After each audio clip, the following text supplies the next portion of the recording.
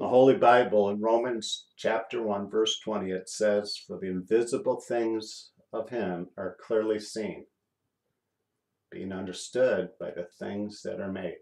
For the invisible things of God are clearly seen, being understood by the things that he made. Okay, what does that mean? It says in the Holy Bible that God is a consuming fire. Okay, do you see anything that he made that is a consuming fire? Jesus said, "I am the light of the world." Do you see anything that he made that is the light of this world? Okay. It says in the Holy Bible that God is light and in him is no darkness. That's an invisible thing of God. Do you see anything he made that is the light, that is all light and has no darkness? Okay. It says in Revelation that Jesus said that I am the bright and morning star. Keep in mind the sun is a star. Do you see anything that he made that is the bright and morning star? And of course the answer is right on the board, okay? It is the sun, okay? The sun represents God. It is a consuming fire, okay? It is the light of this world. It is all light and no darkness, okay? Well, if the sun represents God, is there anything that he made that represents you? Of course, the earth. The earth represents you, okay? There are invisible things of you too, okay? You have a soul, a mind, a heart, spirit. Those are all invisible, okay? If they were to open up your body, they'd never find any of them, okay? And they wouldn't, okay? Your mind is invincible. Your spirit is invincible. Your soul is invincible. And of course, your heart is invisible. Not the heart that is an organ that pumps blood. I'm talking about your heart. All those things are spiritual and they are invisible, okay? So the invisible things of you are in the earth too, because the earth represents you. The wind represents your spirit. The deep oceans, saltwater oceans represent your soul. Okay, the vast universe represents your mind. And the dust of the ground that you were formed out of, the dirt, the humus, okay, is your heart. Okay, love grows out of your heart. Okay, everything grows out of the dirt, like the fruit trees and the vegetables, the plants all grow out of and the beautiful flowers grow out of the dust. But they need two things to grow, right? Light and water. Okay? The Word of God is seed, okay, and it is. Jesus talked in a parable about the Word of God being seed that was sown into your heart, and then Satan comes to take it away. Okay?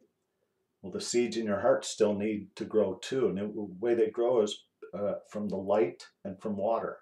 Jesus said, "I'm the light of the world," and he also said, "I'm the water of life." So you need Christ. You need the Word of God and Jesus Christ for the things in your heart to grow. Love grows in your heart. It does. It needs water and light. Okay, and as you can see, it's self-evident. The moon does represent Satan. The moon is all dark, 100% dark. When you're going to say, "Well, I can see the moon at night," it's bright. It's an artificial light. It does not have its own source of light. It's taken it from the sun and trying to imitate the sun. Okay? It says in the Bible that Satan tries to disguise himself as an angel of light. The moon is trying to disguise its darkness by a light over here. Do you understand? Do you understand the depiction? Here it is, right here. Okay? The sun represents God, the earth represents you, and the moon represents Satan. It's right there. 2 years ago, I was born again through an experience that took over a week. Part of the highlights were I saw Satan. He was a short distance away from me, like 5 or 6 feet. I saw him from a side profile. I did not see his eyes. Okay? And I did not know it was him for over a week. A week later, it was brought to my attention that it was him. And then I went through, I got led by the Spirit away from my home, away from my family and my children, I ended up naked 2 states away about a week later, and the police uh, held me at gunpoint and took me to a hospital. And then I went to a mental health center, and about 4 days later, my wife picked me up and I went back home. And I was born again, okay? And part of that process, I saw God throw me up in heaven like a newborn baby. I became a new creature in Christ, a new babe in Christ. That was 2 years ago, okay? It's a very long story. There's a lot to it. I just give you a few of the highlights. It's maybe sometime I'll do the video. It'll take probably an hour. I don't know. There's a lot to it. Anyway, I was born again, and now I can see the kingdom of heaven because I am in Christ. Okay, the sun does represent God. The earth does represent you. The moon does represent Satan. The sun never moves. We rotate around the sun. God is the same today, yesterday, and forever. Unmovable. The world keeps spinning. The earth keeps spinning. God tries to keep, he's trying to get you to go out of darkness and into his light. Now is the time of salvation. Repent means to turn around. See, turn around. He's trying to turn you out of Satan's darkness into his light. Now is the time for repentance. Okay, what does that mean? Turn your heart to God. Okay, turn your heart to God. Ask Jesus into your heart. That is repenting. Ask him into your heart. You are a sinner. I guarantee you're a sinner. You don't even know all your sins, okay? But you are. No sinners can get into heaven. They can't.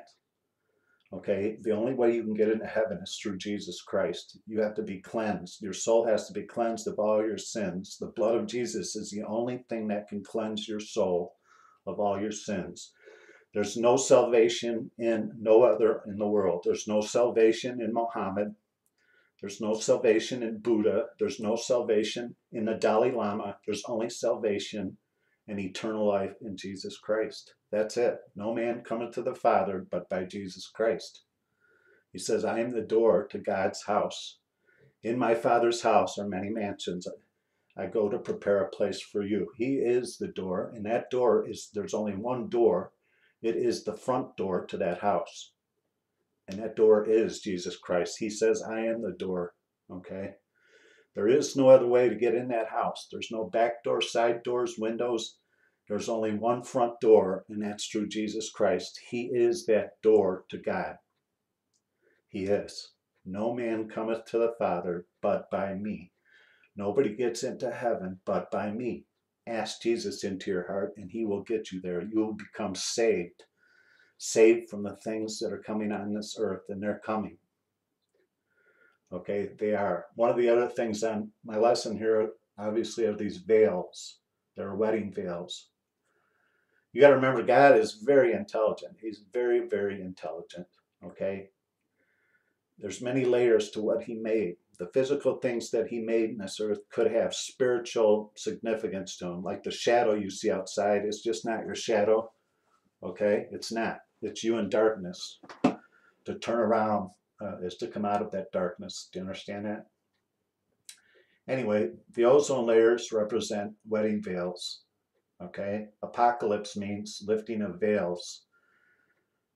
Jesus is the bridegroom. Here's the bride, but he doesn't know who the bride is. It possibly could be you, or you could be forever turn your back on Jesus and stay in darkness for all eternity.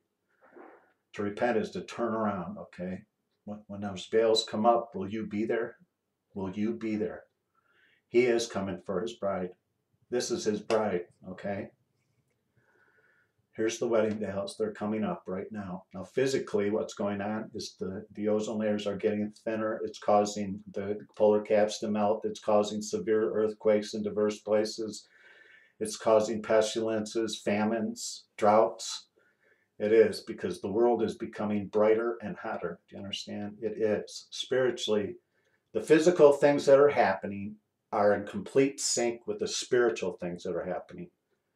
Okay, in other words, the world, the ozone layers getting thinner are causing global warming, is what they're calling it, which is just a silly name for what's really happening. But spiritually, Jesus is coming for his bride. Do you see it? It's all right here. Do you understand? Ask Jesus into your heart. before it's too late, because we are running out of time. He is coming for his bride.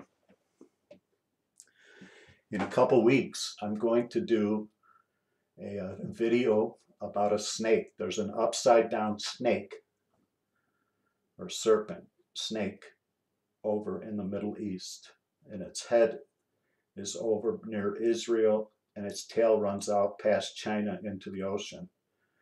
Do you hear what I'm saying? I know this sounds weird, but I'm telling you, in a couple weeks, I'm going to show you through lessons that there is an upside down snake in the Middle East. And at the throat of that snake is Israel. Okay? The eye is Mecca. There's an upside down snake, and it runs through Asia, Russia, clear to China, and its tail runs into the ocean. It's going to be a huge video. It's going to take me a while here to get prepared to do that video. I mean, in the end, you're going to see something that'll blow your mind, and it's all real. Okay? Nevertheless, ask Jesus into your heart before it's too late. Now is the time of the Gentiles. We're running out of time.